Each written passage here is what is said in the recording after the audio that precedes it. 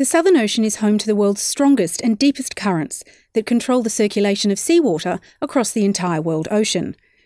A key driver of this circulation is the decrease in sea surface temperature seen here in purple, with freezing conditions close to the Antarctic coast producing seasonal sea ice. Salt is rejected from the sea ice as it forms, leaving the remaining seawater salty, cold, and therefore very dense. Away from the coast, circulation is influenced by the speed of different surface features like eddies and jets. Scientists better understand ocean circulation by looking beneath the surface to the ocean's interior.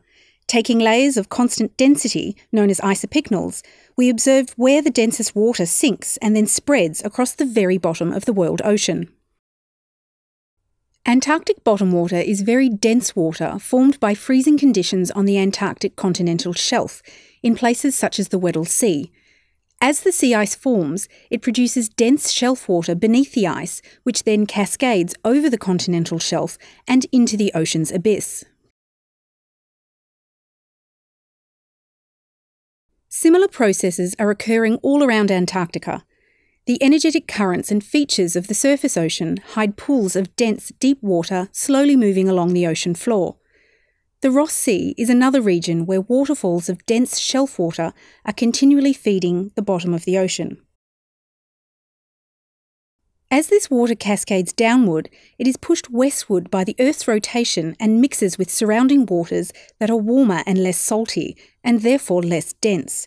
So properties of bottom water vary around Antarctica due to changes in local winds, heating, precipitation, and the ice conditions where they are formed.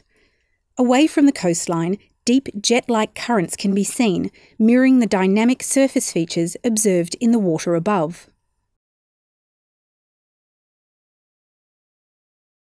The energy from circulating flow structures, such as eddies and vortices, plays an important role in maintaining the broader dynamics of Southern Ocean circulation. A more complete picture of the ocean structure is observed by stacking density layers on top of one another. These layers tend to angle toward the surface in the south, whereas strong eddies create hills or depressions in the layer, depending on the direction they rotate. Although strongest at the surface, where winds help to drive the flow, these eddies extend to the abyss and help pump deep water back up to the surface. While eddies are found throughout the Southern Ocean, there are particular hotspots of activity that are usually controlled by topographic features and islands. Off the tip of southern Africa, currents interact with topography to generate a train of Agulhas rings, which propagate into the Atlantic.